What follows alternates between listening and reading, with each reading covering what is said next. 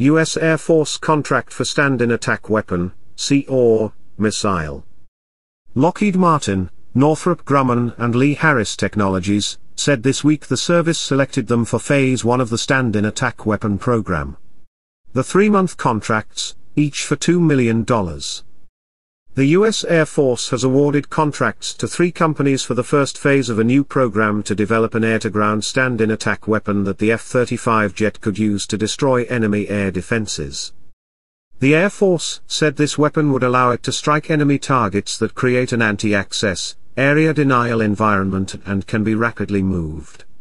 These potential targets include integrated air defense systems, ballistic missile launchers, land attack and anti-ship cruise missile launchers, GPS jammers, and anti-satellite systems.